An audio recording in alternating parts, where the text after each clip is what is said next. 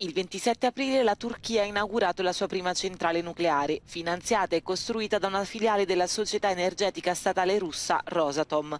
Non è l'unico paese che subisce l'influenza russa sull'energia nucleare. Mosca sta diffondendo il suo know-how in tutto il mondo e per i paesi che hanno bisogno di diversificare il loro approvvigionamento energetico, la cooperazione con la Russia è una prospettiva interessante. It has also been able to offer a type of a one-stop shop um, offer to many countries where it offers all levels of cooperation from training the staff to work in the plant, to designing, to planning, to building the plant, to supplying the fuel, to taking care of the waste, and so on. Gli investimenti commerciali all'estero della Russia comprendono 36 progetti in diverse fasi di attuazione. Nel 2020, secondo Rosatom, questo portfolio ha superato i 125,5 miliardi di euro. Secondo gli esperti, Mosca sta utilizzando le centrali nucleari come uno strumento di soft power. Russian state nuclear company and its daughter companies are big sources of income for Russia.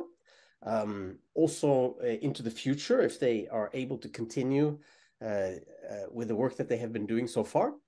And it also offers channels for creating dependency, creating strong links at many different levels between Russia and many countries around the world.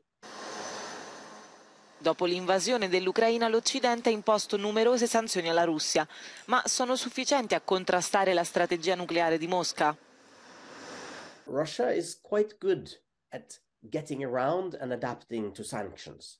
And often Western actors overestimate the impact of sanctions and are not active enough in implementing sanctions and in tightening them to really stop Russia. So if the West wants to stop Russia, it probably needs tougher sanctions.